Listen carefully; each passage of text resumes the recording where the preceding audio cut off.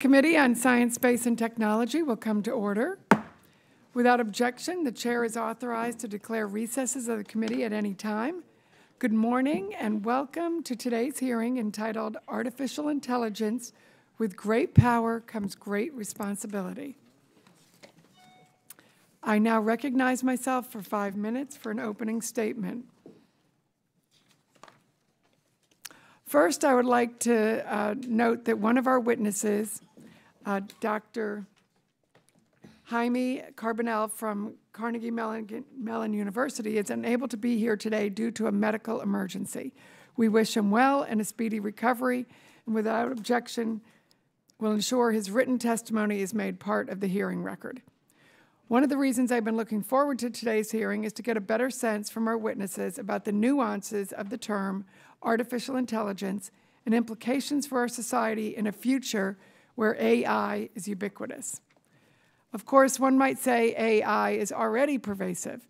Since the term was first coined in the 1950s, we have made huge advances in the field of artificial narrow intelligence, which has been applied to many familiar everyday items such as the technology underlying Siri and Alexa. Called ANI for short, such systems are designed to conduct specific and usually limited tasks. For example, a machine that excels at playing poker wouldn't be able to parallel park a car. Conversely, AGI, or artificial general intelligence, refers to intelligent behavior across a range of cognitive tasks.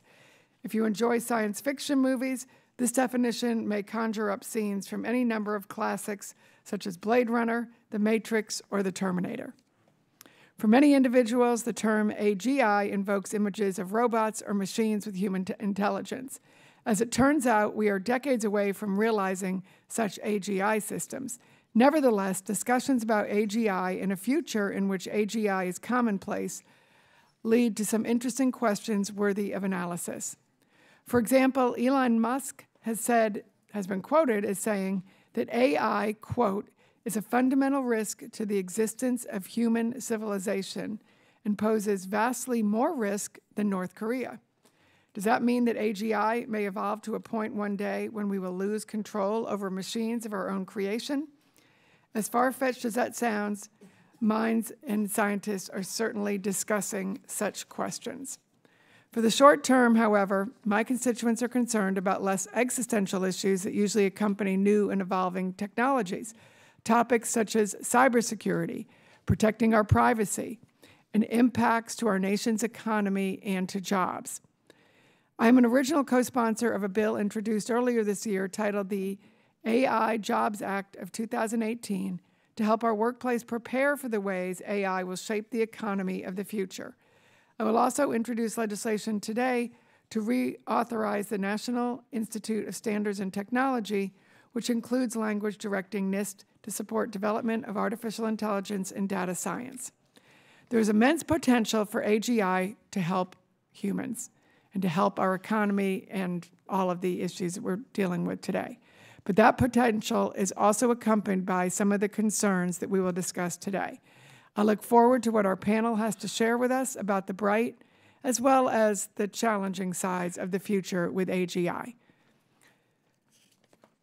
I now recognize the ranking member of the Research and Technology Subcommittee, the gentleman from Illinois, Mr. Lipinski, for his opening statement. Thank you, Chairwoman Comstock, and thank you, Chairman Weber, for holding this hearing to understand the current state of artificial intelligence technology. Because of the rapid development of computational power, the capacity of AI to perform new and more complicated tasks is quickly advancing. Depending on who you ask, AI is the stuff of dreams or nightmares. I believe it is definitely the former, and I strongly fear that it could also be the latter. The science fiction fantasy worlds depicted on Hollywood's big and small screens alike capture our imaginations about what the world might be like if humans and highly intelligent robots shared the Earth. Today's hearing is an opportunity to begin to understand the real issues in AI and to begin to move forward with informed, science-based policymaking. This is a hearing that we may remember years from now, hopefully as a bright beginning of a new era. Current AI technologies touch a broad scope of industries and sectors, including manufacturing, transportation, energy, healthcare, and many others. As we will hear from the witnesses today, artificial intelligence can be classified as artificial general intelligence or artificial narrow intelligence. From my understanding, it is applications of the latter, such as machine learning, that are underlying technologies that support some of the services and devices widely used by Americans today. These include virtual assistants such as Siri and Alexa, translation services such as Google Translate, and autonomous vehicle technologies. As the capabilities of AI improve, it will undoubtedly become a more essential part of our lives and our economy. While technology developers and industry look forward to making great strides in AI, I want to make sure my colleagues and I in Congress are asking the tough questions and carefully considering the most crucial roles that the federal government may have in shaping the future of AI. Federal investments in AI research are long-standing, and we must consider the appropriate balance and scope of federal involvement as we begin to better understand the various roles AI will play in our society. We are not starting from scratch and thinking about the appropriate role of the federal government in this arena. In 2016, the White House issued the National Artificial Intelligence Research and Development Strategic Plan that outlined 7 priorities for federally funded AI research.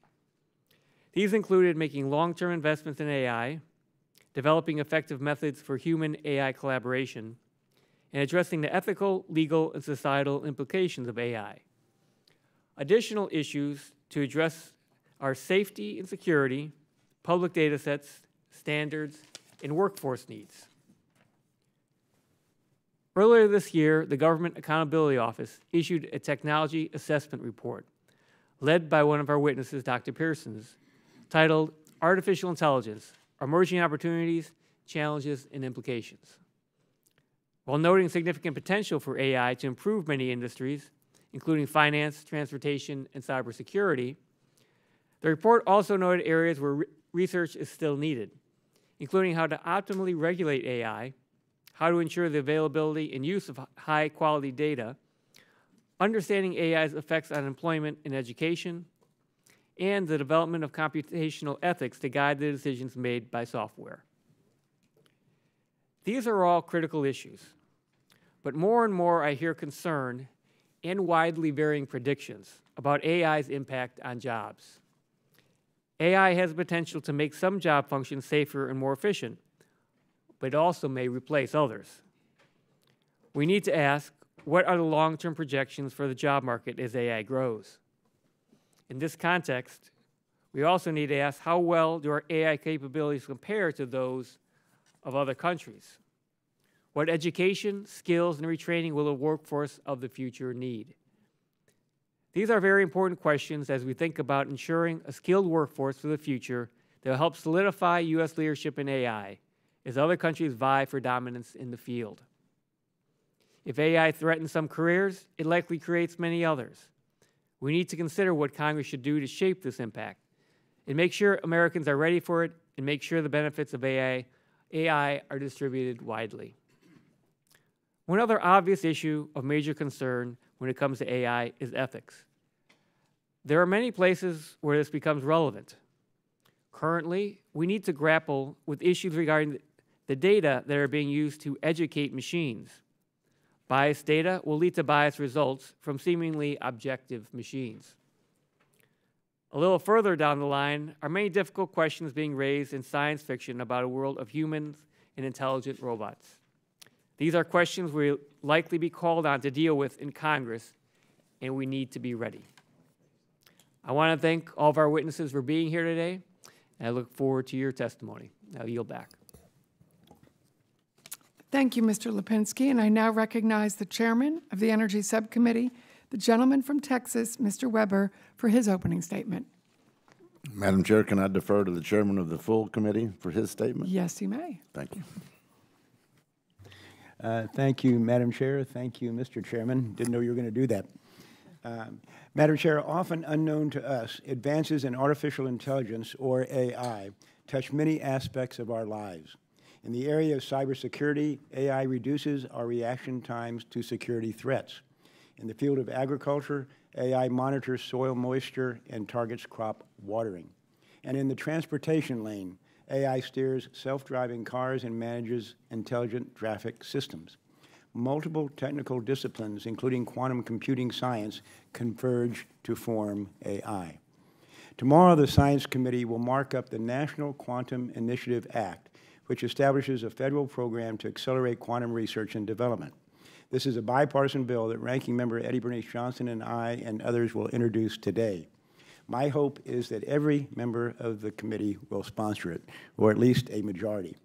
Transforming our current quantum research into real-world applications will create scientific and technological discoveries, especially in the field of artificial intelligence.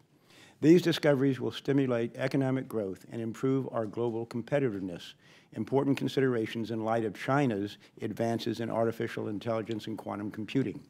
By some accounts, China is investing $7 billion in AI through 2030 and $10 billion in quantum research.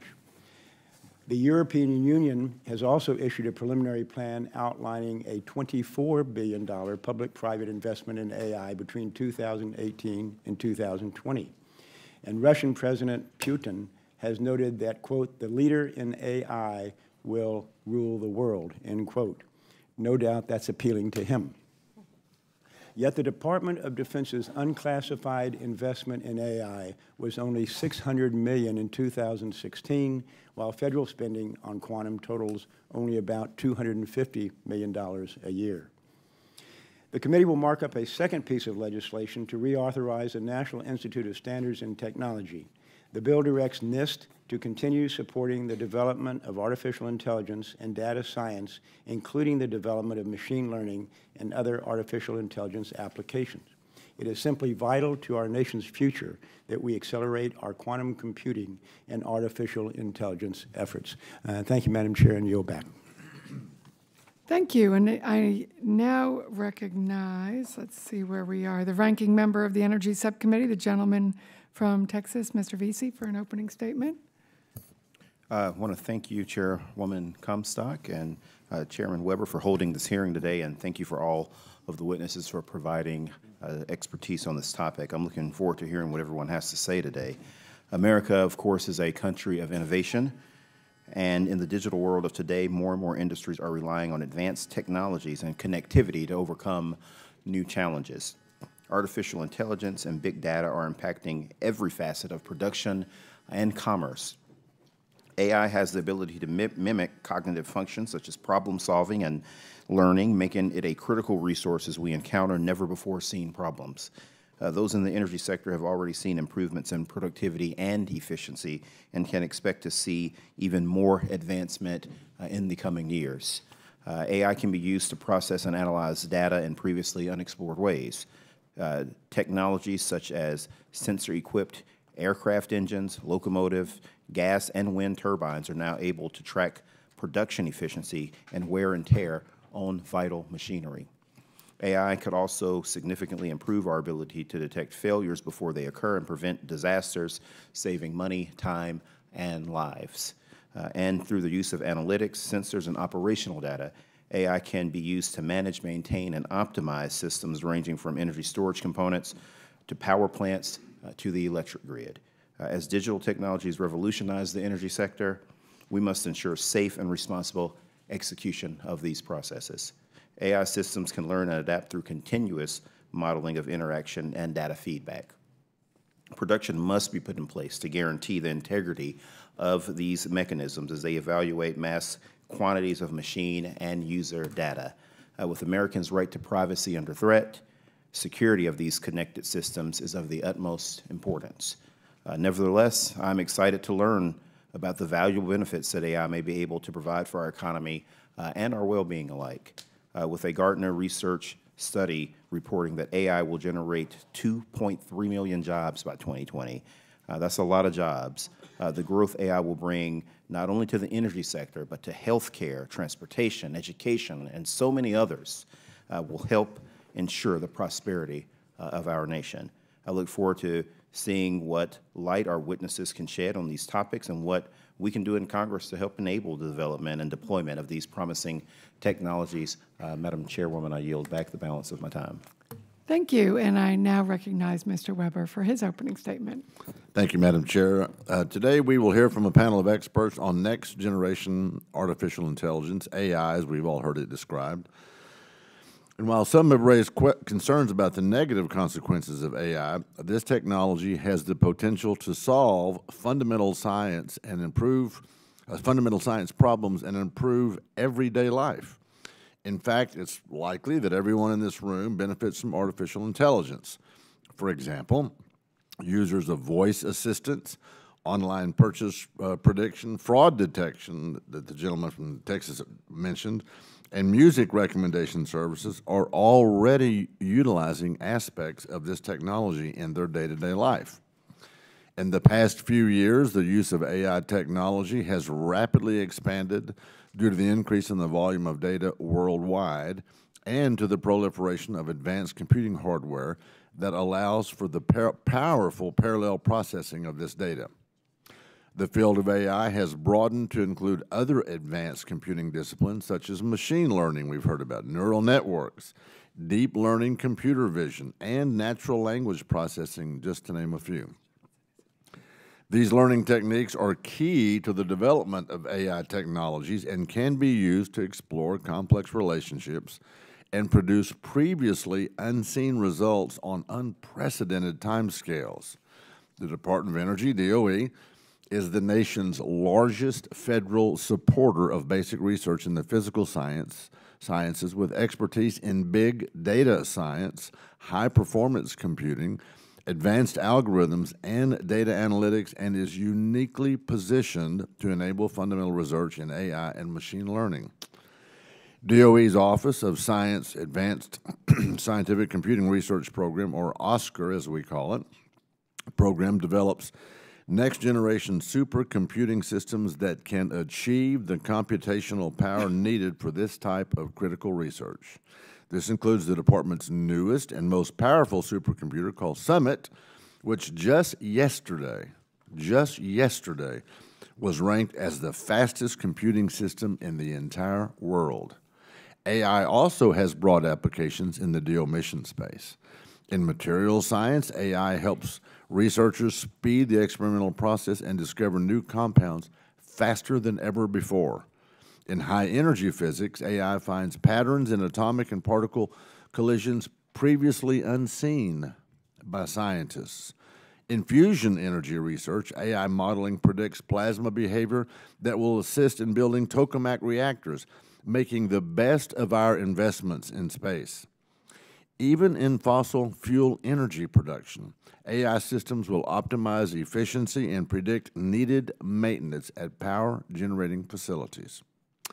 AI technology has the potential to improve computational science methods for any big data problem. And with the next generation of supercomputers, the exascale computing systems that DOE is expected to field by 2021, American researchers utilizing AI technology will be able to track even the bigger challenges. We cannot afford to fall behind in this compelling area of research, and big investments in AI by China and Europe already threaten U.S. dominance in this field. With the immense potential for AI technology to answer fundamental scientific challenges, it's quite clear we should prioritize this research. We should maintain, I will add, American competitive edge and American exceptionalism. This will help us to do that. I want to thank our accomplished panel of witnesses for their testimony today, and I look forward to hearing what role Congress can play and should play in advancing this critical area of discovery science. Madam Chair, I yield back. Thank you, and I will now introduce today's witnesses. Our first witness today is Dr. Tim Persons, Chief Scientist at the U.S. Government Accountability Office. He also serves as the Director for GAO's Center for Science, Technology, and Engineering. Dr. Persons received a Bachelor of Science in Physics from James Madison University and a Master of Science in Nuclear Physics from Emory University. He also earned a Master of Science in Computer Science and PhD and biomedical engineering, both from Wake Forest University. Next, we have Mr. Greg Brockman, our second witness, who is co-founder and chief technology officer of OpenAI, a nonprofit artificial intelligence research company. Mr. Brockman is an investor in over 30 startups and a board member of the Stellar Digital Currency System. He was previously the CTO of Stripe, a payments startup now valued at over $9 billion. And he studied mathematics at Harvard and computer science at MIT. And our final witness is Dr. Fei-Fei Li, chairperson of the board and co-founder of AI for All. In addition, Dr. Li is a professor in the computer science department at Stanford and the director of the Stanford Artificial Intelligence Lab. In 2017, Dr. Li also joined Google Cloud as chief scientist of AI and machine learning. Dr. Li received her Bachelor of Arts degree in physics from Princeton and her PhD in electrical engineering from the California Institute of Technology. I now recognize Dr. Persons for 5 minutes to present his testimony. Good morning. Thank you, Chairwoman Comstock, Chairman Weber, Ranking Members Lipinski and Veazey, and members of the subcommittee. I'm pleased to be here today to discuss GAO's technology assessment on artificial intelligence. To ensure the U.S. remains a leader in AI innovation, special attention will be needed for our education and training systems, regulatory structures, frameworks for privacy and civil liberties, and our understanding of risk management in general. AI holds substantial promise for improving human life, increasing the nation's economic competitiveness, and solving some of society's most pressing challenges. Yet, as a disruptive technology, AI poses risks that could have far-reaching effects on, for example, the future labor force, economic inclusion, and privacy and civil liberties, among others. Today, I'll summarize 3 key insights arising from our recent work. First, the distinction between narrow versus general AI. Second, the expected impact of AI on jobs, competitiveness, and workforce training. And third, the role the federal government can play in research, standards development, new regulatory approaches, and education. Regarding narrow versus general AI, narrow AI refers to applications that are task-specific, such as tax preparation software, voice and face recognition systems, and algorithms that classify the content of images. General AI refers to a system exhibiting intelligence on par with or possibly exceeding that of humans. While science fiction has helped general AI capture our collective imaginations for some time, it is unlikely to be fully achieved for decades, if at all. Even so, considerable progress has been made in developing narrow AI applications that outperform humans in specific tasks and are thus invoking crucially important economic, policy, and research considerations. Regarding jobs competition in the workforce, there is considerable uncertainty about the extent to which jobs will be displaced by AI and how much any losses will be offset by job creation. In the near term, displacement to certain jobs, such as call center or retail workers, may be particularly vulnerable to automation. However, in the long term, demand for skills that are complementary to AI is expected to increase, resulting in greater productivity. To better understand the impact of AI on employment moving forward, several experts underscored the need for new data and methods to enable greater insight into this issue. Regarding the role of the federal government, it will continue its crucial role in research and data sharing, contributions to standards development, regulatory approaches, and education. One important research area the federal government could support is enhancing the explainability of AI, which could help establish trust in the behavior of AI systems. The federal government could also incentivize data sharing, including federal data that are subject to limitations for how they can be used, as well as creating frameworks for sharing data to improve the safety and security of AI systems. Such efforts may include supporting standards for explainability, data labeling and safety, including risk assessment, and benchmarking of AI performance against the status quo. It's always risk versus risk.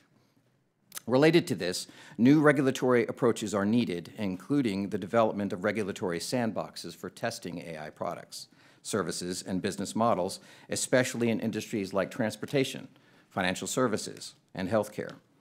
GAO's recent report on fintech found, for example, that regulators use sandboxes to gain insight into key questions, issues, and unexpected risks that may arise out of the emerging technologies. New rules governing intellectual property and data privacy may also be needed to manage the deployment of AI. Finally, education and training will need to be reimagined so workers have the skills needed to work with and alongside emerging AI technologies. For the U.S. to remain competitive globally and effectively manage AI systems, its workers will need a deeper understanding of probability and statistics across most, if not all, academic disciplines. That is, not just the physical, engineering, and biological sciences, as well as competency in ethics, algorithmic auditability, and risk management.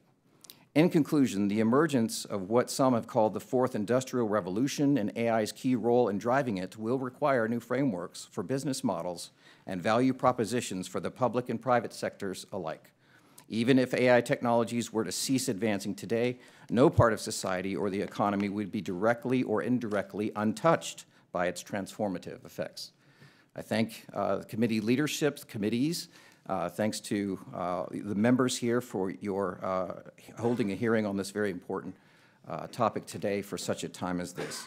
Madam Chairwoman, Mr. Chairman, ranking members, this concludes my prepared remarks. I would be happy to respond to any questions that you or other members of the subcommittees have at this time. Thank you, and I now recognize Mr. Brockman for 5 minutes.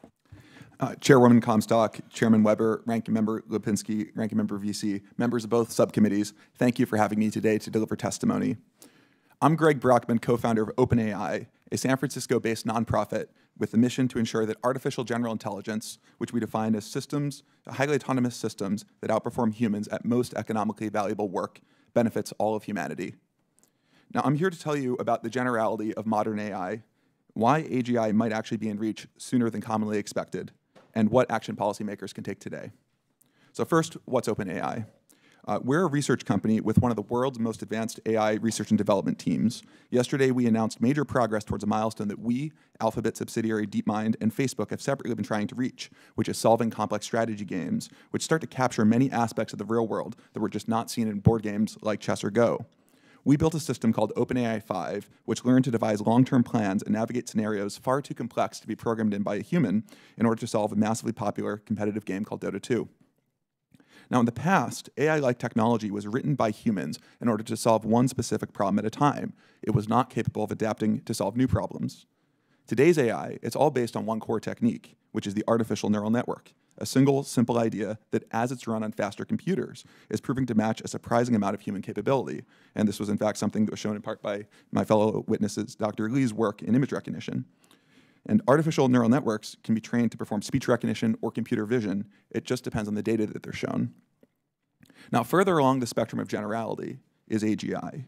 Rather than being developed for any one use case, AGI would be developed for a wide range of important tasks. And AGI would also be useful for non-commercial applications, including thinking through complex international disputes or city planning. Now, people have been talking about AGI for decades, and so how should we think about the timeline? Well, all AI systems, they're built on 3 foundations. That's data, computational power, and algorithms. Next-generation AI systems are already starting to rely less on conventional data sets where a human has provided the right answer. For example, one of our recent neural networks learned by reading 7,000 books. We also recently released a study showing that the amount of computation powering the largest AI training runs has been doubling every 3.5 months since 2012. That's a total increase of 300,000 times. And we expect this to continue for the next 5 years using only today's proven hardware technologies and not assuming any breakthroughs like quantum or optical. Now, to put that into perspective, that's like if your phone battery, which today lasts for a day, started to last for 800 years, and then 5 years later started to last for 100 million years. It's this torrent of compute, this tsunami of compute. We've never seen anything like this. And so the open question is, will this massive increase in computational power, combined with near-term improvements in algorithmic understanding, be enough to develop AGI? We don't know the answer to this question today, but given the rapid progress that we are seeing, we can't confidently rule it out.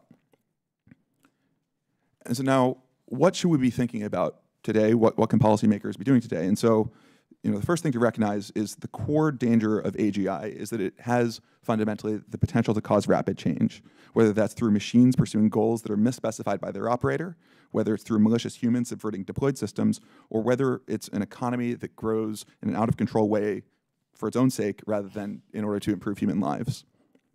Now, we spent 2 years' worth of policy research to create the OpenAI Charter, which in fact is a document I have right here in front of me.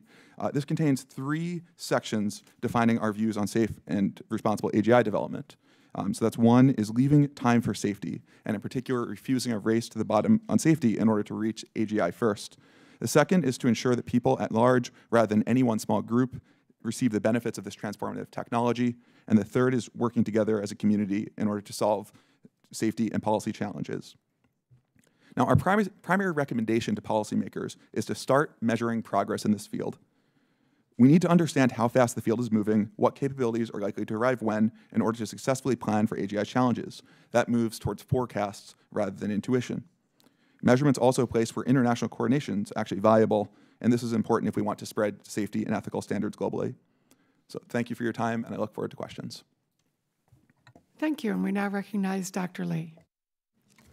Thank you for the invitation, Congresswomen and Congressmen. My name is Fei-Fei Li. I'm here today as the co-founder and chairperson of AI for All, a national nonprofit organization focusing on bringing hands-on experience in AI research to high school students that have been traditionally underrepresented in the field of in the STEM fields, such as girls, people of color, and members of low-income communities. Our program began at Stanford University in 2015. This year, AI for All are expanded across North America to 6 university campuses. I often like to share with my students that there's nothing artificial about artificial intelligence. It's inspired by people, it's created by people, and most importantly, it has an impact on people. It's a powerful tool we're only just beginning to understand, and that's a profound responsibility. I'm here today because the time has come to have an informed public conversation about that responsibility. With proper guidance, AI will make life better. But without it, it stands to widen the wealth divide even further, make technology even more exclusive, and reinforce biases we've spent generations trying to overcome.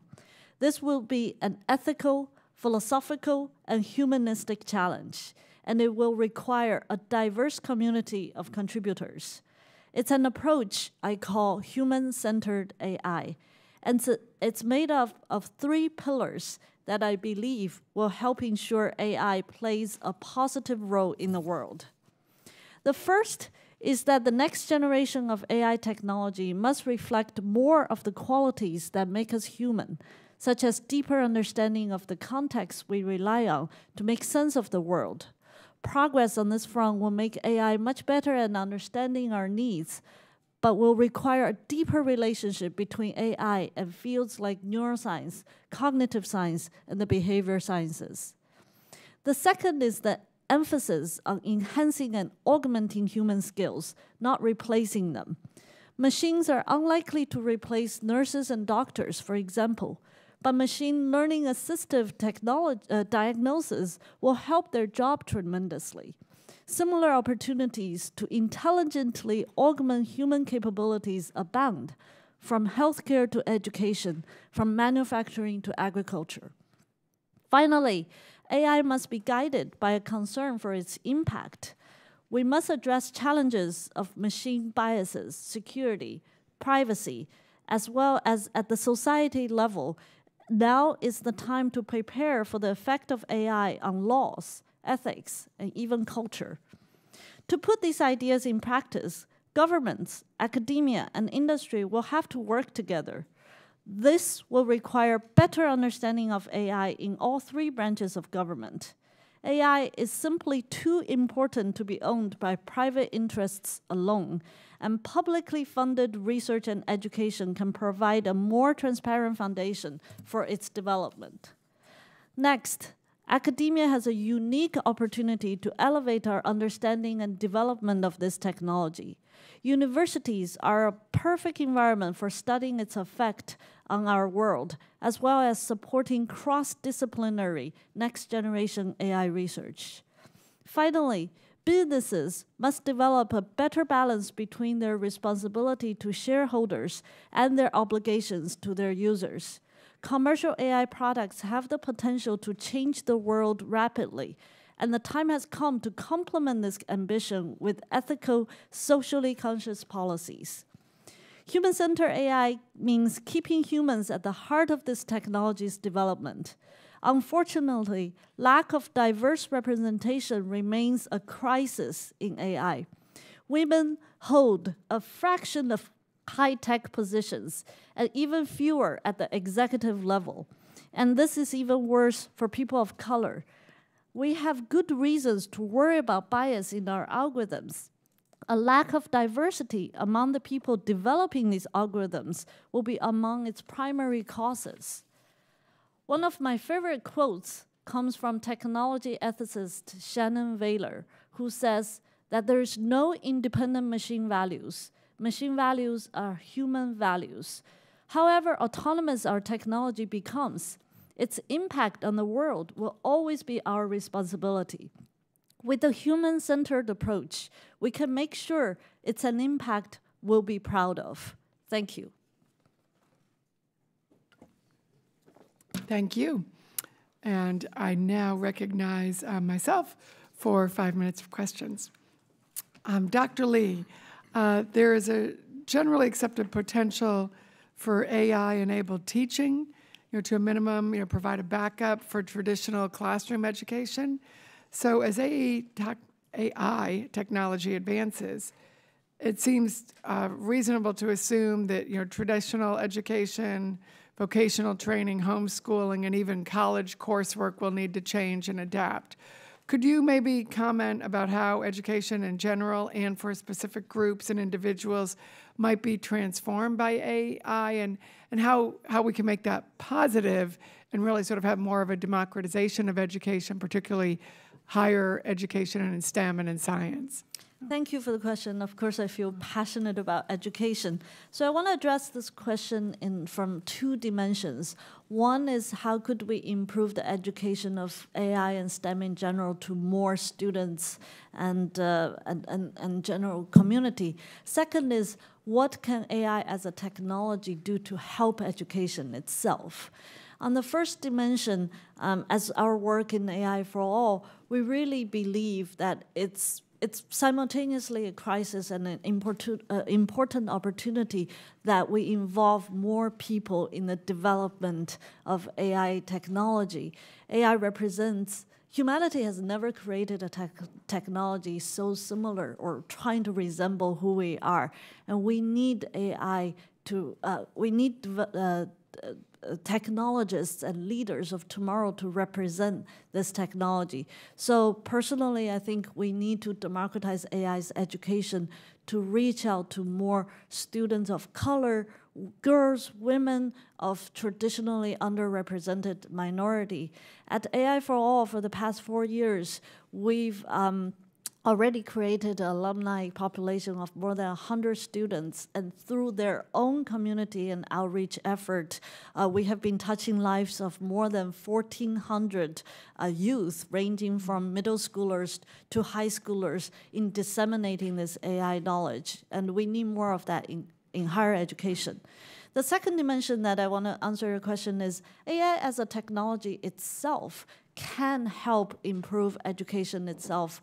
In the machine learning community, I'm sure, Greg, you also agree with me that there's an increasing recognition of the opportunity for lifelong learning using technology as an assistive technology. I have colleagues at Stanford who focuses on research in reinforcement learning and education, how to bring more technological assistance into the teaching and tutorialization of education itself.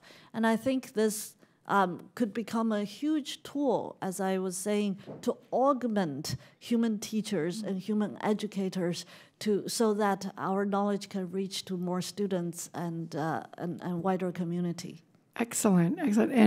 And for our other witnesses, could you maybe comment on how academic institutions and industry could work with government on AI? All right. So, for OpenAI's recommendation, it's really about starting with measurement, right? To really start to understand what's happening in the field. I think it's really about, for example, the study that we did showing the 300,000 times increase. We need more of that. We need to understand where things are going, where we are. I think the government is uniquely positioned to set some of the goalposts as well. And we've been pretty encouraged by seeing some of the work that is happening at GAO, and also DIUX has had some success with this. So we think it's really about starting a low-touch way for the dialogue to start happening, because I think right now the dialogue's not happening to the extent that it should. Well, thank you for the question. I do think that, as the committees have pointed out, this is a whole of society issue. It's going to be government in partnership with the private sector, with academia, to look at things. And so I think there is room for thought about how to learn by doing, creating internships and ways to try and solve real-world problems so that you have a mix of the classroom experience as well as building. You'll fail a lot, of course, with these things, but learning in a safe environment and then being able to grow expertise in that way. Thank you. Dr. Li, did you have anything you wanted to add to that also? Okay. Well, thank you. And I now will recognize Mr. Lipinski for 5 minutes. Thank you. This is a fascinating topic, and I want to try to move through some things quickly, but get some good answers here. It seems to me that Mr. Brockman, you have a different view of AGI, the possibilities of AGI, and how quickly it can come than the GAO report. Is there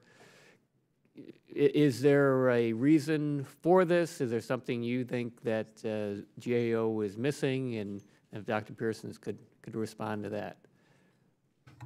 So I don't know if I can comment directly on the report, just not being familiar enough with all the details in there, but I can certainly comment on our perspective on AGI and its possibility. And a lot of it really comes down to, rather than, I think that there's been a lot of more emotion or intuition-based argument. And to your opening remarks, I think that science-based reasoning, in order to project what's happening in this field, is extremely important. And that's something that we've spent quite a lot of effort on since starting OpenAI almost 3 years ago. And so looking at the barriers to progress as compute, data, algorithms, data is something that's changing very rapidly in terms of what data we can use. The computation, the power there is growing at a rate that we've just never seen over the course of this decade. We're going to be talking, I think about 10 orders of magnitude. And that's something where, if you were to compare that to the typical growth of compute, something like Moore's Law, over the period where we saw 300,000x increase in the past 6 years, we would have only seen 12x. Right? That's a huge gap, and that this is somewhere where we're sort of being projected into the future a lot faster than people realize. Now, it doesn't mean that it's going to happen soon. It means that we can't rule it out. It means that for the next 5 years, as long as this hardware growth is happening, we're in a fog, and it's hard to make confident projections. And so my position is that we can't rule it out. We know that this is, we're talking about a technological revolution on the scale of the agricultural revolution, something that could be so beneficial to everyone in this world. And if we aren't careful in terms of thinking ahead and trying to be prepared, then we're likely to be caught unaware.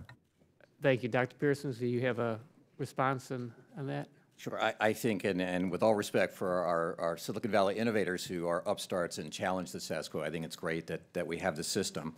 The key thing that we're seeing is the convergence of these technologies that was mentioned by my panelists, of the exponential power in computing, the ubiquitous nature of data, the sophistication of algorithms are all coming in. But that said, many folks in the community are mildly skeptical about the rate at which general AI may come in this area because, for several reasons. One is just the way that we think about the problem now, the super complexity that is manifest in addressing the various challenges, or looking at large data sets and looking at all the facets of them. It's much easier to say than to do. And again, I think a lot of the, as you pointed out, the driving force here is the concern about general AI and taking over the world kind of thing. And it's just much harder to mimic human intelligence, especially in an environment where intelligence isn't even really defined or understood. And I think, as Dr. Li pointed out, a lot of this is really about augmentation. It's something else we heard from our experts. It wasn't a replacement of humans. It was a how can we become better humans, more functional humans, and doing these things. So a lot of it just gets down to the... Let me extend it a short time, sorry. Thank you. I just want to throw out quickly, there have been very different, vastly different opinions and about the replacement of jobs and the disappearance of jobs and what the impact's going to be. Mr. Brockman, what do you think the impact will be? So I think that with new technologies in the short term, we always overestimate the degree to which they can make rapid change. But I think in the long term that they do. I think technology is change, and that we've seen with things like the internet that there's been a lot of job displacement, both creation and destruction.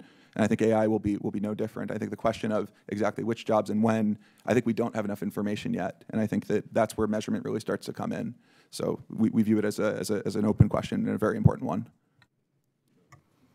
And sir, if I can just say, as a bottom line, nobody really knows the impact on this. And of course, our experts were saying to know more, we might need to be able to encourage, for example, our Bureau of Labor Statistics data type agency that out of the federal government to help provide more data or different data or things to help try and answer the question of what is the impact as this technology continues to unfurl.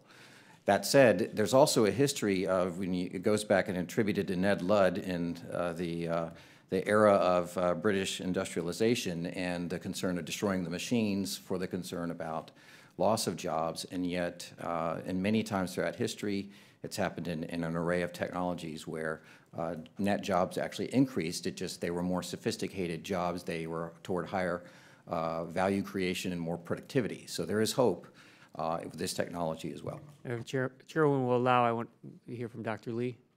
I just want to say that technology inevitably throughout human civilization has an impact to change the landscape of jobs. But it's really, really critical, like my fellow panelists said, that we need to invest in the research of how to assess this change. It's not a simple picture of replacement, especially when this technology has a much greater potential and power to augment it.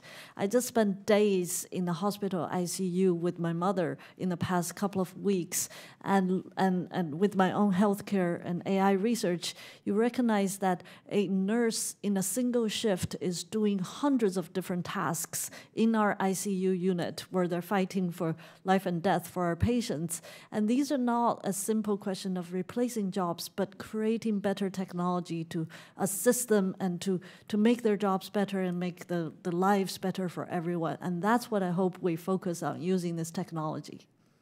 Thank you. Thank you, Dr. Li. That's a wonderful example of really vividly explaining to us how that can be used, because certainly as we're an aging population in this country, that's a challenge we're all facing. And so the quality of life and improvement in each of those employees and nurses being able to do a better job. Thank you for outlining that. I now recognize Mr. Weber.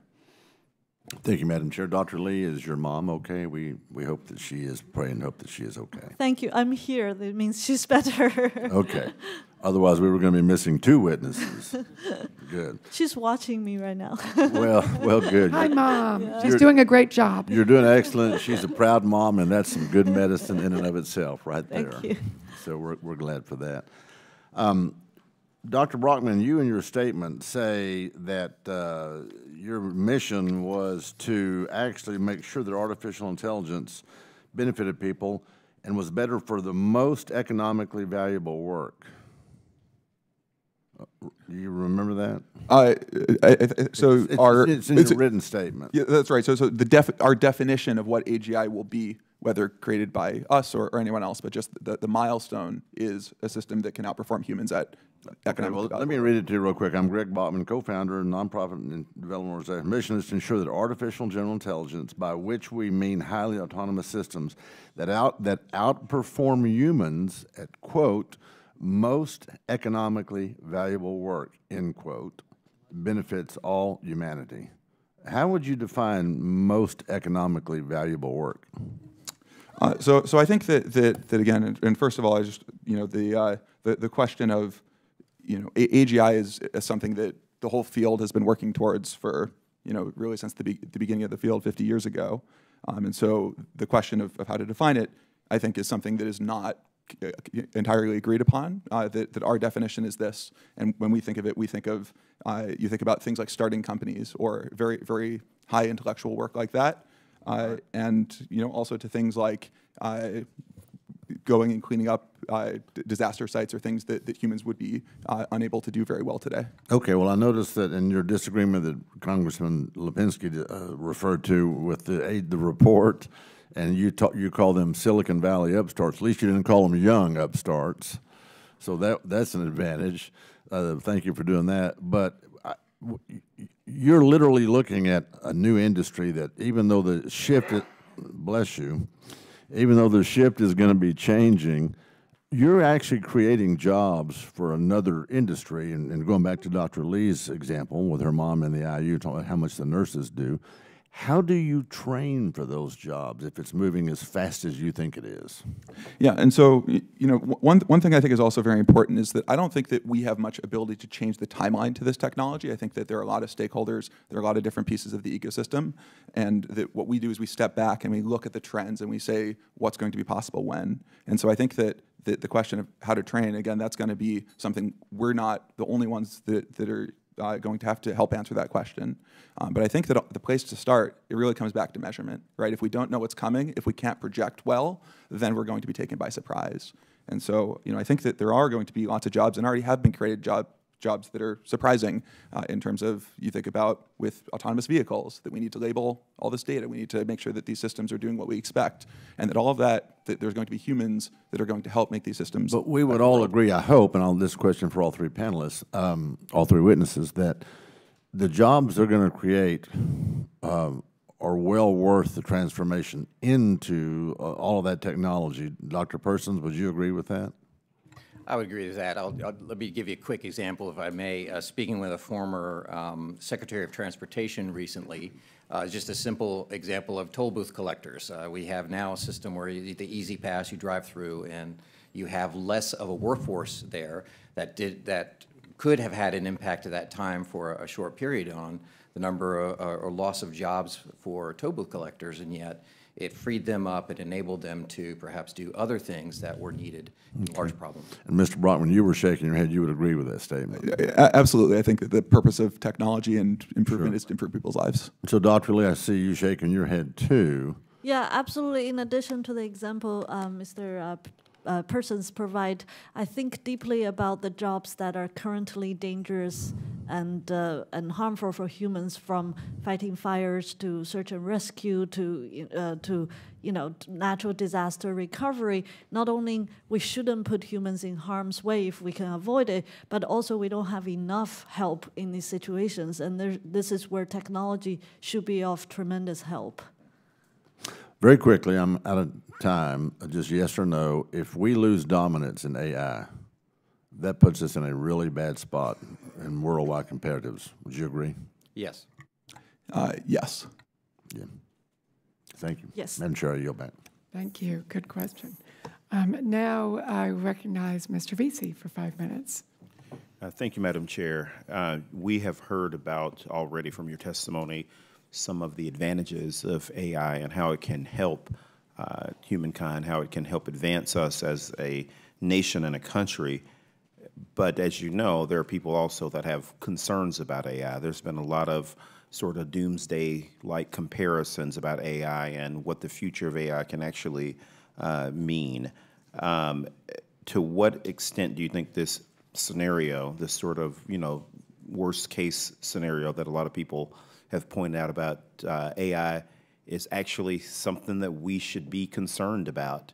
And if there is a legitimate concern, what can we do to help establish a more ethical, responsible way to develop AI? And this is for anybody on the panel to answer. So I think thinking about artificial general intelligence today is a little bit like thinking about the internet in maybe the late 50s. Right? If someone was to describe to you what the internet was going to be, how it would affect the world, and the fact that all these weird things were going to start happening, you're going to have this thing called Uber, which you're going to be able to, you'd be very confused. It'd be very hard to understand what that would look like, and the fact that, oh, we'd forget to put security in there, and then we'd be paying for that for 30 years worth of trying to fix things. And now imagine that whole story, which played out over really the course of the past 60, almost 70 years now, was going to play out in a much more compressed time scale. And so that's the perspective that I have when it comes to artificial general intelligence, is the fact that it can cause this rapid change, and it's already hard for us to cope with the changes that technology brings. And so the question of, is it going to be malicious actors? Is it going to be that the technology itself just wasn't built in a safe way? Or is it just that the deployment, that who owns it and the values that it's given aren't something that we're all very happy with? All of those, I think, are real risks. And again, that's something that we want to start thinking about today. Thank you, sir. So I agree with that. I think the key thing is being clear-eyed about what the risks actually are, and not necessarily being driven by the entertaining and yet it's science fiction type narrative sometimes on these things, projecting or going to extremes and assuming far more than where we actually are in the technology. So there are risks. It's understanding the risks as they are, and there are always contextual risks. Risks in automated vehicles are going to be different than risks in this technology and financial services, let's say. So it's really working, again, symbiotically with the community of practice and identifying what are the things there, what are the opportunities, and there's going to be opportunities, and then what undesirable things do we want to focus on, and then optimize from there on how to deal with them. Thank you. Mr. Brockman, in your testimony, you had referenced a report outlining some malicious actors in this area. Could you sort of elaborate on some of your findings in these areas? That's right. So OpenAI was a collaborator on this research report, projecting not necessarily today what people are doing, but looking forward, what are some of the malicious activities that people could use AI for.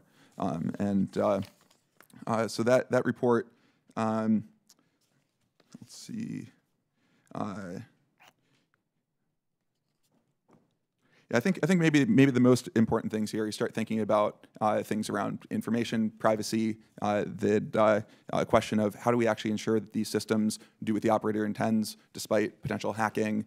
You think about autonomous systems that are taking action on behalf of humans that are subverted, and whether, again, it's that this report focuses on active action. You think about autonomous vehicles, and if a human hacker can go and take control of a fleet of those, some of the bad things that could happen. And so, I think that this report should really be viewed as we need to be thinking about these things today before these are a problem, because a lot of these systems are going to be deployed in a large-scale way, and if you're able to subvert them, then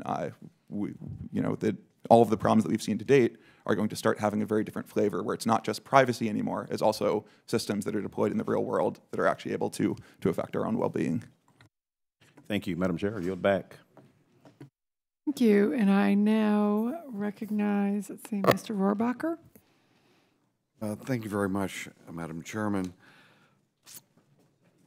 This, as in all advances in technology, it can be seen as the great hope for making things better, or the new idea that there might be new dangers involved, and or that new technologies will help certain peoples but be very damaging to others. And I think that where that fear would be most recognizable is in terms of employment and how in a free society people earn a living.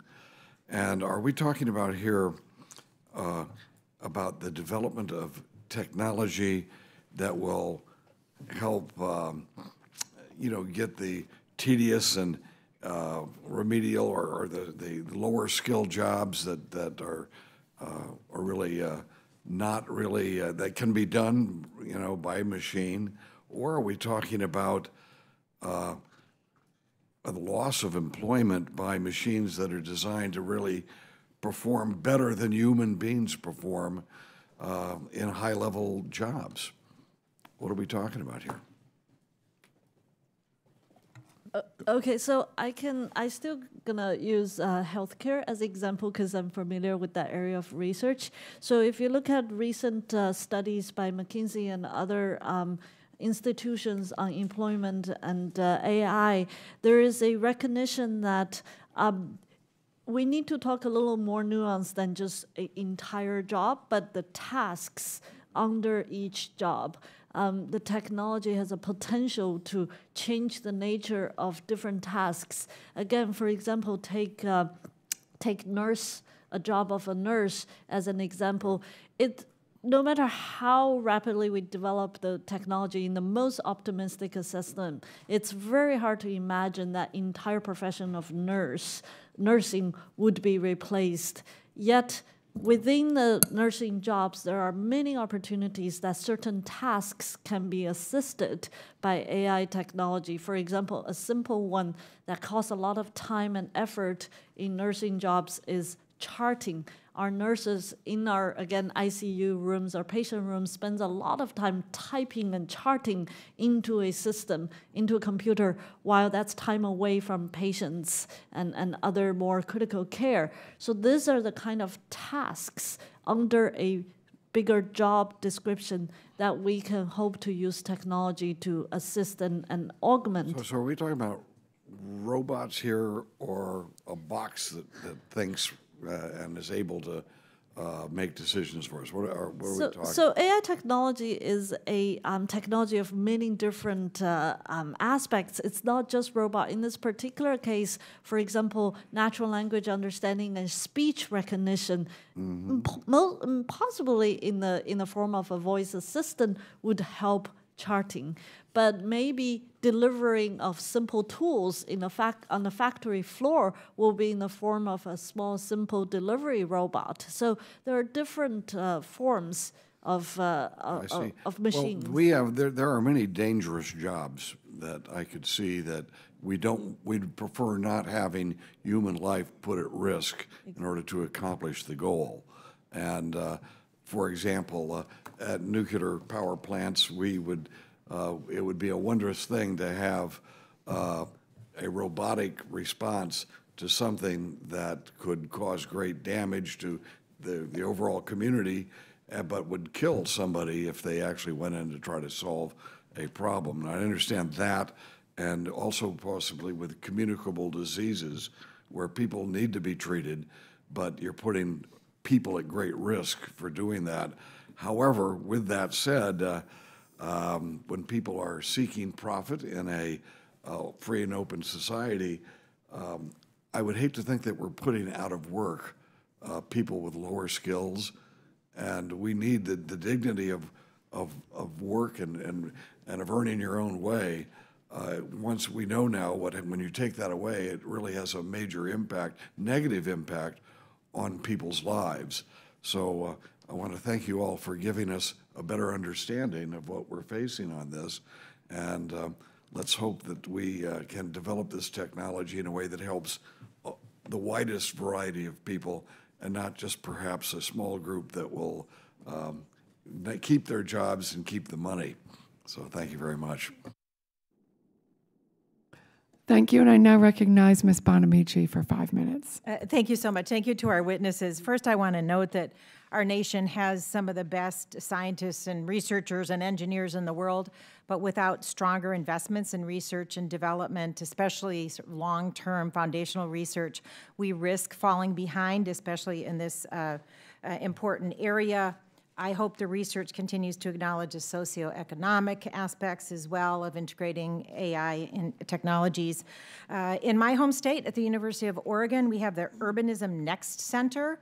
They're doing some great work bringing together interdisciplinary perspectives, including planning and architecture and engineering and urban design and public administration with public, private, and academic sectors to discuss how leveraging technology will shape the future of our communities. Their research has been talking about emerging technologies like autonomous vehicles. and the implications for equity, health, the economy, and the environment and governance. Dr. Pearson, can you discuss the value of establishing this type of partnership between industry, academia, and the private sector to help especially identify and address some of the consequences, intended and unintended, of AI as it becomes more prevalent? And I do have a couple more questions. Sure, I'll answer quickly. The short answer is yes, our experts and what we're seeing is the value in public-private partnerships, because again, it would be a mistake to look at this technology in sort of isolated stovepipes, and it would need to be an integrated approach to things. The federal government having its various roles, but key, like you were mentioning at University of Oregon, key academic and research questions. There's many, many things to research and questions to answer. And then, of course, industry, which has an incredible amount of innovation and thinking and power to drive things forward. Terrific. Thank you. Dr. Li, I have a couple questions. You discussed the labor disruption, and I know that's brought up a couple of times, and the need for retraining. We really have sort of a dual skills gap issue here, because we want to make sure there are enough people who have the education needed for the AI industries, but we also are talking about the workers, like you mentioned, the workers in toll booths who will be displaced. But with the rapid development of technologies and the changes in this field, what knowledge and skills are the most important for a workforce capable of addressing the opportunities and the barriers to the development? I serve on the Education and Workforce Committee, and this is a really important issue, is how do we educate people to be prepared for such rapid changes?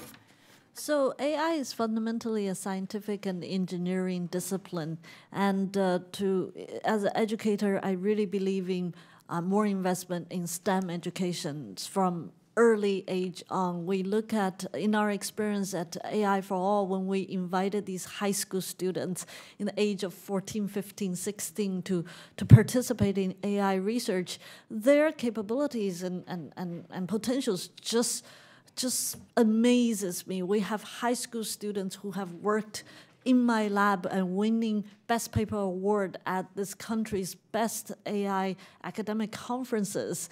And so I believe passionately that STEM education is critical for the future, for preparing AI Thank you. And as everyone on this committee knows, I always talk about STEAM because I'm a big believer in educating both halves of the brain, and students who have arts education tend to be more creative and innovative.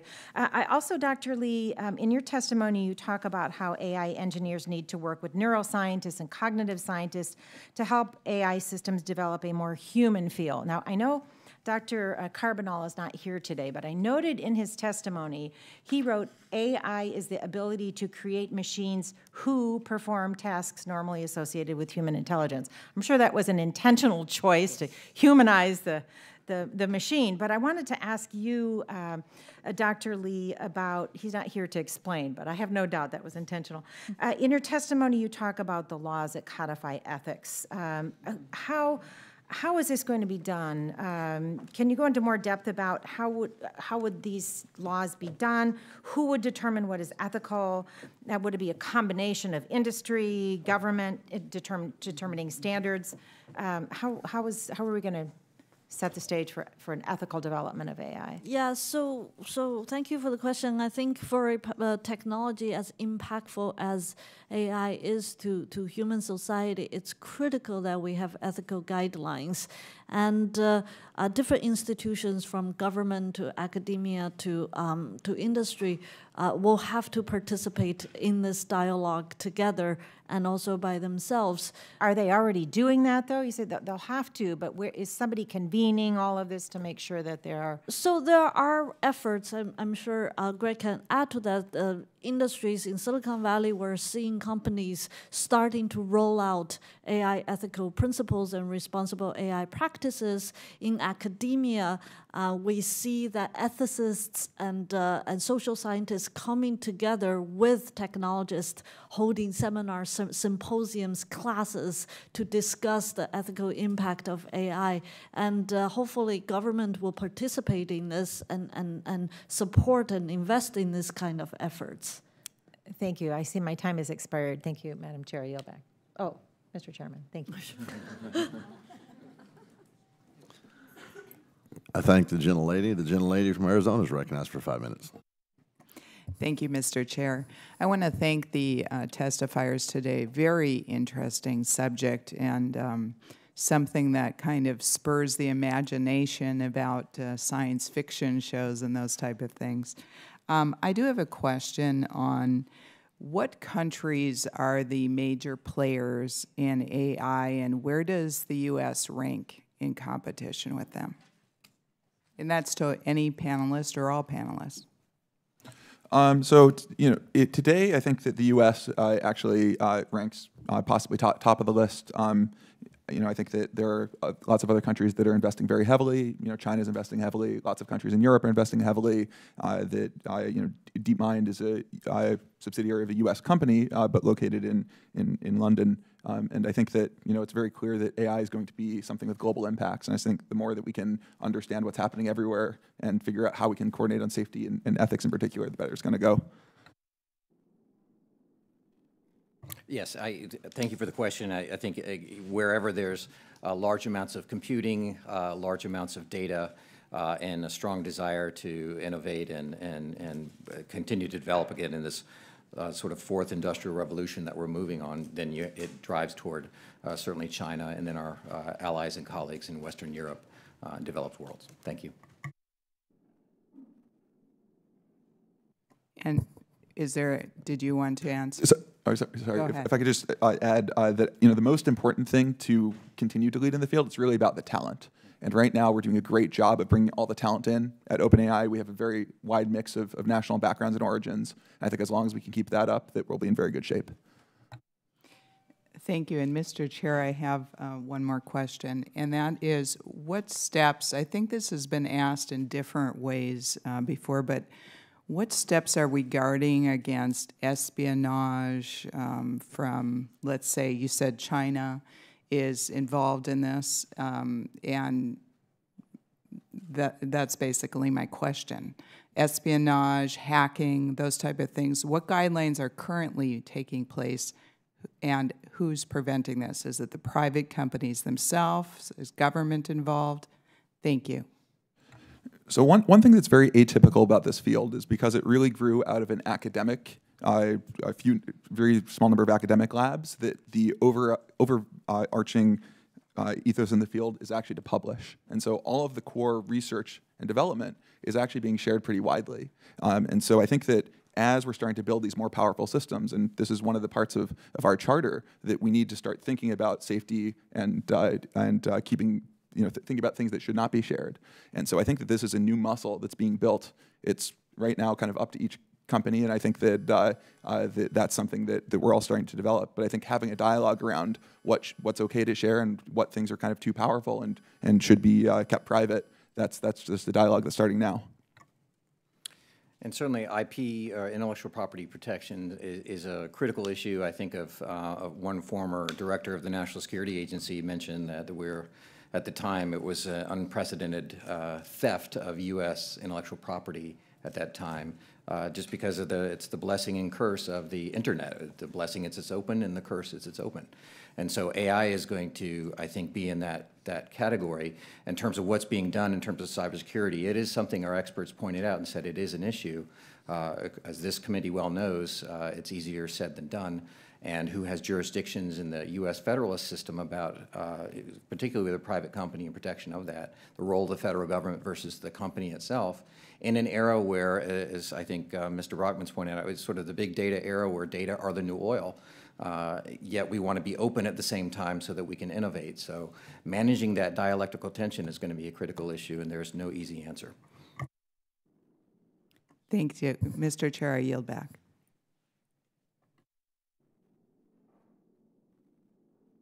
Chair recognizes Ms. Esty for 5 minutes.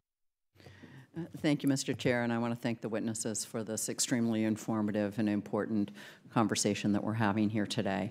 I hail from the state of Connecticut, where we see a lot of innovation at UConn, at Yale, at lots of spin-offs on the sort of narrow AI question. But I think for us, really, the issue is more about that general AI, and Mr. Brockman, your discussion of the advances, which makes Moore's Law look puny in comparison, is really where I want to take this conversation. about, Dr. Li, your discussion, which I think is incredibly important, about diversity. We saw what happened to Lehman Brothers by not being diverse.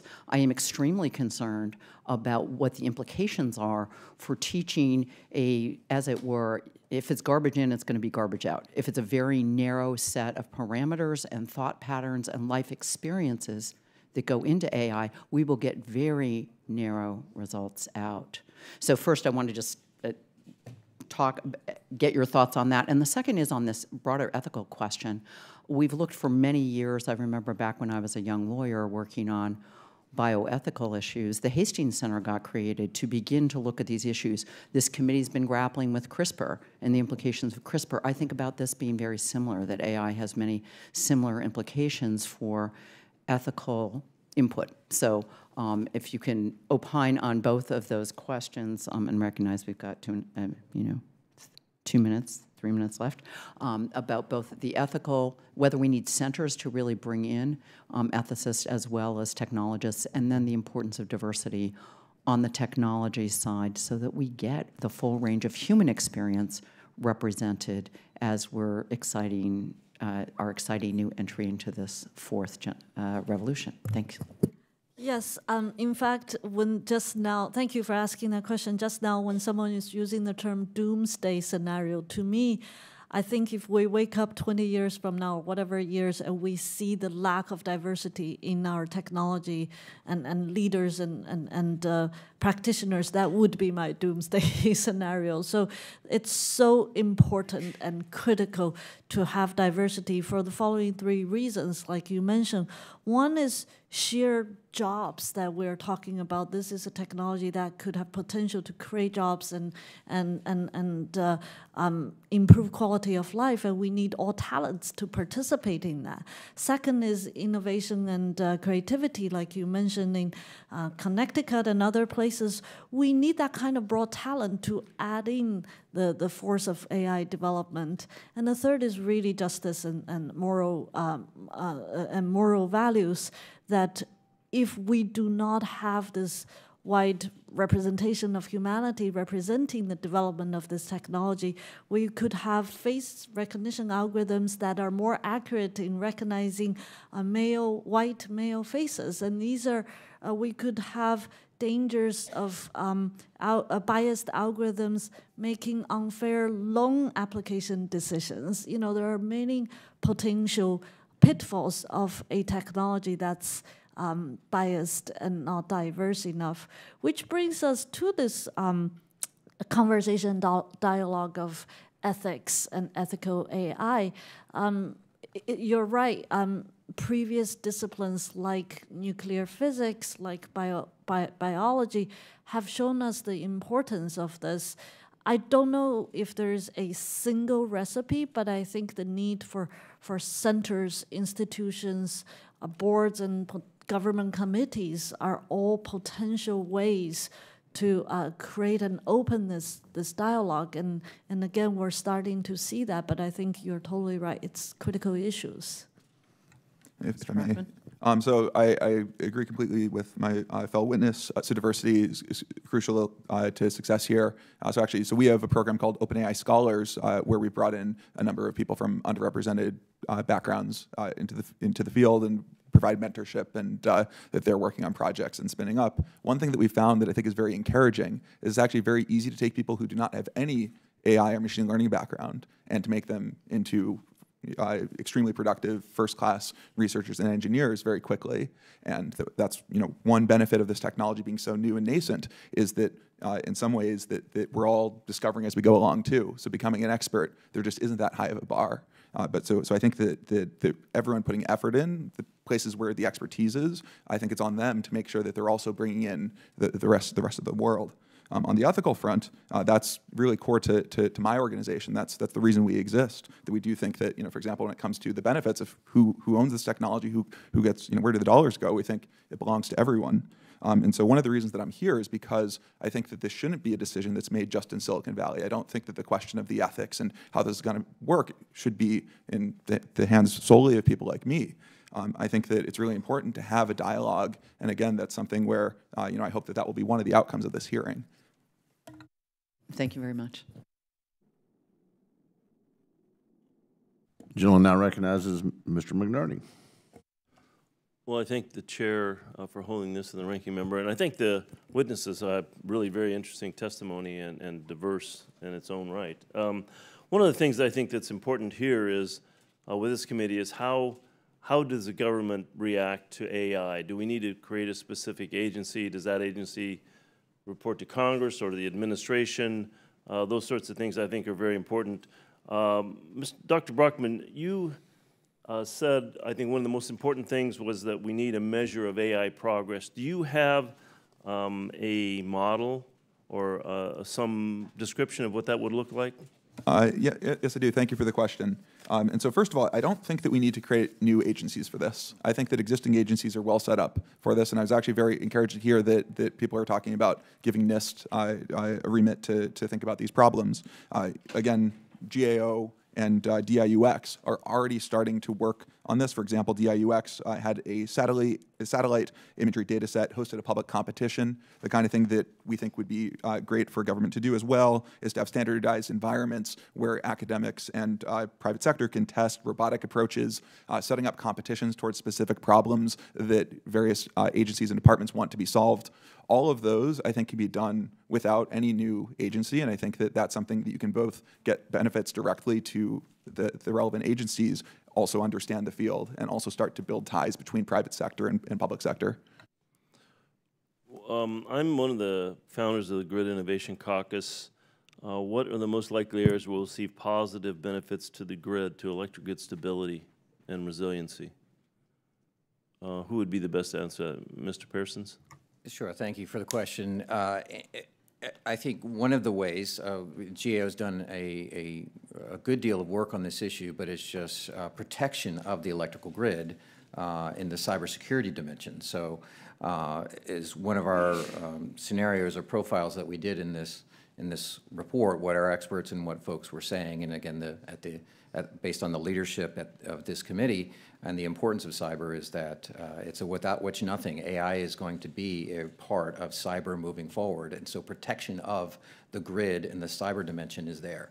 Also, I think, as the chairman mentioned earlier, the word optimization, so how we optimize things and how algorithms might be able to compute and find optimums faster and better than humans is an opportunity for grid management and production. Thank you. So AI is also going to be used as a cyber weapon against infrastructures, or potentially used as a weapon. Is that right? There are concerns now when you look at a broad definition of AI and you look at bots now that are attacking networks and doing distributed, what are DDoS or distributed denial of service attacks and things like that. That exists now.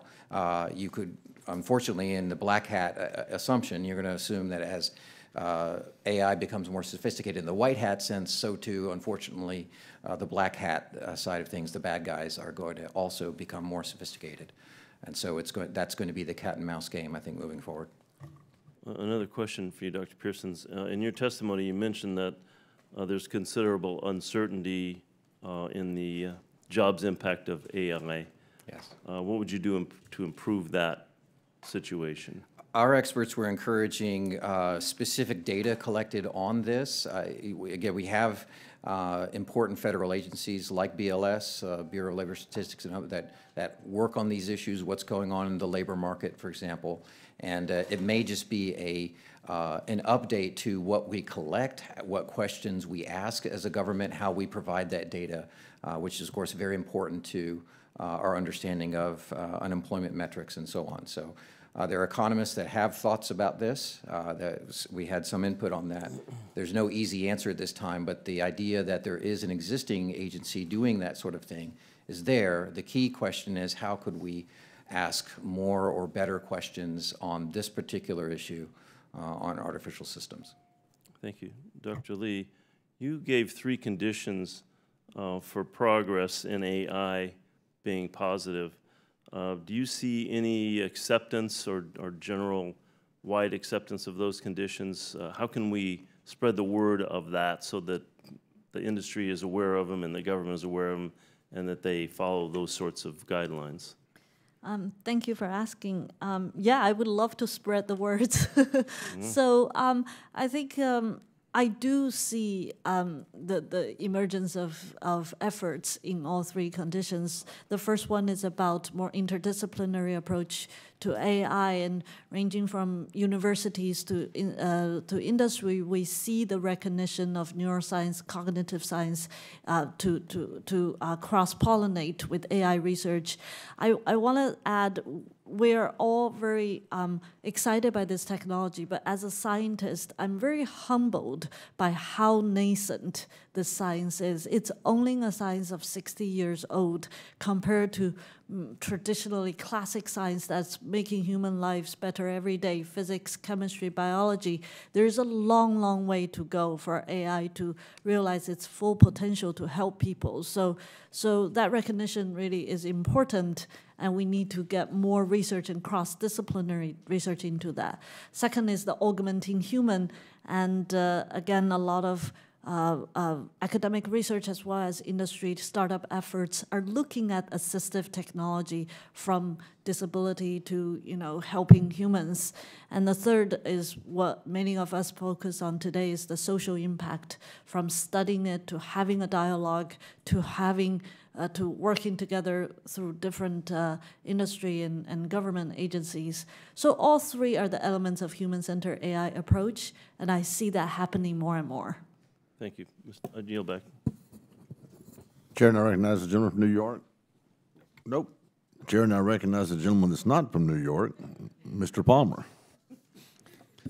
Thank you, Mr. Chairman. I'd like to know if AI can help people who are geography challenged. Gentleman, time has expired.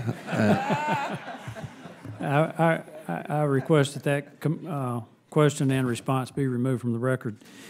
I do have some questions. In my district, we have the National Computer Forensics Institute, which deals with cybercrime. And what I'm wondering about is with the emergence of and evolution of AI, what are we putting in place because of the potential that creates for committing crime and for solving crime? Dr. Persons, do you have any thoughts on that? Well, certainly in one of the areas we did, thank you for the question, one of the areas we did look at in general was just criminal justice. So just the risks that are there in terms of the social risks, making sure the scales are balanced exactly as they ought to be, that justice is blind and so on was the focus of that. However, in terms of the criminal forensics, AI could be a tool that helps suss out what happened, in a retrospective sense, what happened. But again, it's an augmentation. It's helping the forensic analysts who would know what things look like. And the algorithm would need to, in the machine learning sense of things, would need to learn what the risks might be going forward so that you perhaps could identify things more proactively and perhaps in near or at real time. So that's the opportunity for this. Again, AI as a tool in cyber was a key message we heard moving forward. Any thoughts on that? So today, we're already starting to see some of the security problems with the methods that we're creating. For example, that there's a new class of attack called adversarial examples, where researchers are able to craft like a physical patch that you could print out and put on any object. They'll make a computer vision system think that it's whatever object you want it to be. So you could put that on a stop sign and confuse a self-driving car, for example. So these sorts of ways of subverting these powerful systems is something we're going to have to solve and going to have to work on, just like we've been working on computer security for more conventional systems. And I think that the way to think about if you could successfully build and deploy an AGI, what that would look like in many ways, it's kind of like the internet in terms of being very deeply integrated in people's lives, but also having this increasing amount of autonomy and representation and taking action on people's behalves. And so you'll have kind of this question of how do you make sure, first of all, that's something that could be great for security if these systems are well built and have safety in their core and are very hard to subvert. But also if it's possible for people to hack them or to cause them to do things that are not aligned with the value of the operator, then I think that you can start having very large-scale disruption. It also concerns me in the context of, it was announced a couple of weeks ago that the United States plans to form a Space Corps. We know that China has been very aggressive in militarizing space.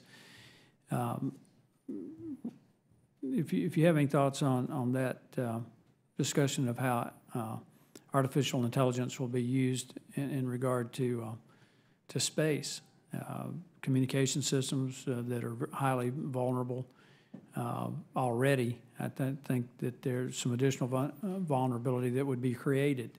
Any thoughts on that? And any one of the three of the panelists? Yes, sir. So in terms of the risk in space, obviously one of the key concerns for AI is weaponization, which I think is part of that, and so much less the space domain or any other one. And so I know our Defense Department has key leadership thinking on this and working strategically on how do we operate in an environment where we have to assume there's going to be the adversary might not operate in the ethical framework that we do, and to defeat that. But there's no simple answer at this time other than our Defense Department is thinking about it and working on it. And he's not here, obviously, to testify, but in Dr. Carbonell's testimony, he made a statement that we need to produce more AI researchers, especially more U.S. citizen or permanent resident AI researchers. And I think that kind of plays into that issue of how do we deal with AI in space. That's one of the reasons why I've been pushing for a college program like an ROTC program to recruit people into the Space Corps in these areas, start identifying students when they're maybe even in junior high, and scholarship them and through college to get them into these positions. Any thoughts on that? I'll just answer quickly and just say I think, as Dr. Lee has, I think, elegantly pointed out before, this is really an interdisciplinary thing. I think there's going to be a need for sort of the STEM specialists that particularly focus on this, but I think any particular vocation is going to be impacted in one way or the other.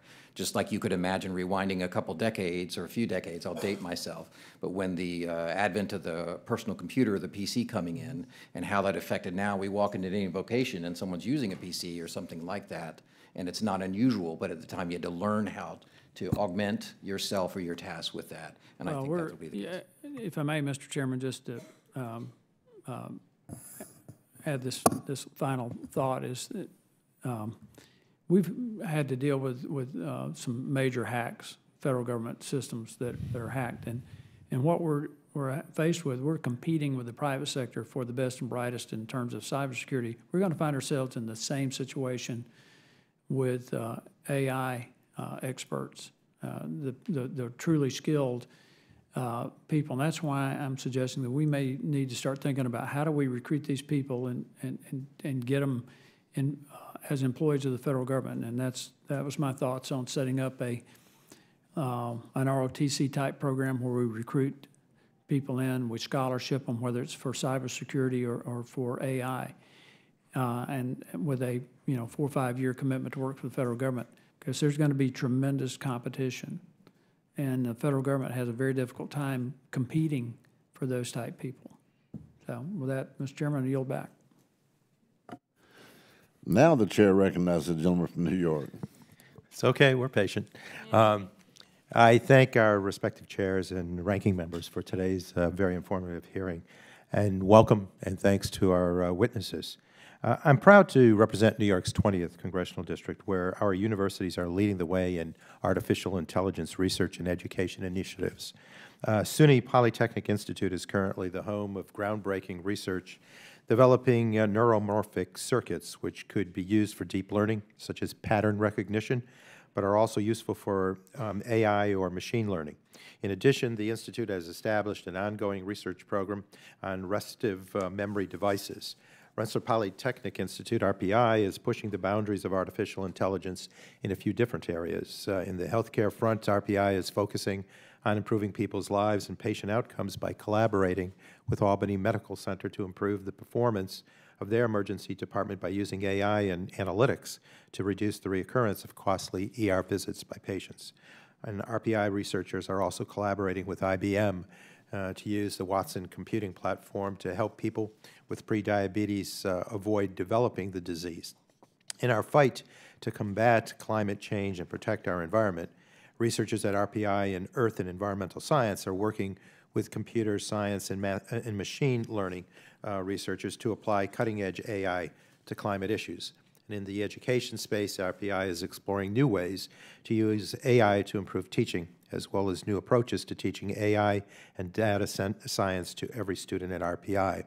With all that being said, there are tremendous universities across our country that are excelling in AI research and education. And what are some of the keys to helping AI institutions like them to excel? What do we need to do? What would be the most important? That's to any one of our panelists. Thank you for asking that question. I think just like we recognize AI really is such a widespread technology, that I think one thing to recognize is that it is still so critical to support basic science research and education in our universities. This technology is far from being done. Of course, the industry is making tremendous investment and effort into AI, but it's a nascent science. It's a nascent technology. We have many unanswered questions, including the socially relevant AI, including AI for good, including AI for education, healthcare, and many other areas. So one of the biggest things I see would be investment into the basic science research into our universities and encouraging more students thinking in interdisciplinary terms, taking courses. You know, they can be STEM students, STEAM students. AI is not just for engineers and scientists. It could be for students with policy-making mind, for students with law interests, and so on. So I hope to see universities participating in this in a tremendous way, like many great schools in New York State. Thank you. Dr. Persons or Mr. Brockman, either of you? Yep. So I agree with Dr. Li, but I also point out that I think it is also becoming increasingly hard to truly compete as an academic institution because if you look at what's happening, industry right now is actually doing fundamental research. It's very different from most scientific fields, and that the salary disparity between what you can get at one of these industrial labs versus what you can get in academia, it's very, very large. And there's a second piece, which is in order to do the research, you need access to massive computational resources. And for example, the work that we just did with this playing game breakthrough, that required basically a giant cluster of something around 10,000 machines, and that's something where in an academic setting it's not clear how you can get access to those resources. And so I think for the playing field to still be accessible, I think that there needs to be some story for how people in academic institutions can get access to that. And I think that the question of where is the best research going to be done and where are the best people going to be, I think that's something that it's playing out right now, I think, in industry's favor, but it's not necessarily set in stone. Thank you. Dr. Persons? Yes, sir. Thank you for the question. And I would just add to my fellow panelists the fact that our experts had said that real-world test beds are important to this. You don't know what you don't know. So not only in addition to adding access to data, but being able to test and do things. One thing for sure, and I learned in fact from OpenAI, that a lot of the times these things come out with surprising results. And so that's the whole reason of creating safe environments to try things out and de-risk those technologies, and that's something that I think is going to be important to enable that basic research, to have an avenue to perhaps move up the technology maturity scale, possibly into the market, and certainly, hopefully, to solve critical, complex, real-world problems. Thank you. Very informative. Mr. Chair, I yield back. The chair now recognizes Jim from Illinois. Thank you, Mr. Chairman, and thank you for coming to testify today. I've been interested in artificial intelligence for quite a long time. Back in the 1990s, in working in particle physics, we were using neural network classifiers to have a look at trying to classify particle physics interactions. And when I couldn't stand it during the government shutdown, and not so long ago, I went and downloaded TensorFlow and worked through the part of the tutorial on it. And the algorithms are not so different than what we were using back in the 1990s, but the computing power difference is breathtaking. And I very much resonated with your comments on the huge increase in dedicated computer power for deep learning and similar. And that is likely to be transformative given the recent And so that, you know, we have to think through that, because even with no new brilliant ideas on algorithms, there's going to be a huge leap forward. So thank you for that. That's a key observation here. You know, else in Congress, I'm the co-chair of the New Democrats Coalition on Future of Work Task Force, where we have been trying to think through what this means for the workplace of the future. And so I'd like to, Mr. Chairman, I'd like to submit for the record a white paper entitled Closing the Skills and Opportunity Gaps, without objection. That objection is ordered. Thank you. And I will be asking for the record if you could have a look at this and see if, you know, what sort of coverage you think this document has for the near-term policy responses, because it's, you know, this is coming at us, I think, faster than a lot of people in politics really understand. And also, I will be asking for the record, I guess you may not have to respond right now, where the best sources of information on how quickly this will be coming at us. You know, there are conferences here and there, but you attend and your friends attend a lot of them. I'd be interested in where you think you really come together to get the techno experts, the economic experts, you know, the labor economists, people like that, all in the same room. I think it's something we should be putting more effort into. On another tack, I've been very involved in Congress in trying to resurrect something called the Office of Technology Assessment.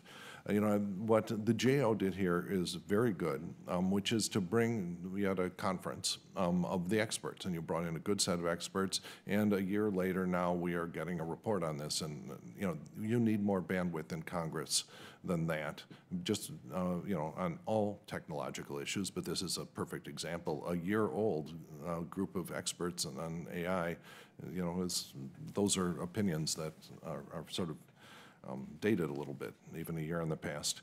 And so the Office of Technology Assessment for decades provided immediate high bandwidth advice to Congress on all sorts of technological issues. And so we are coming closer and closer every year in getting it refunded after it was defunded in the 1990s.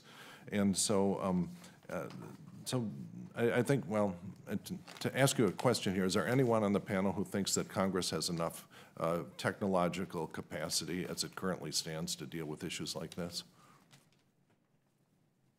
So I can answer that.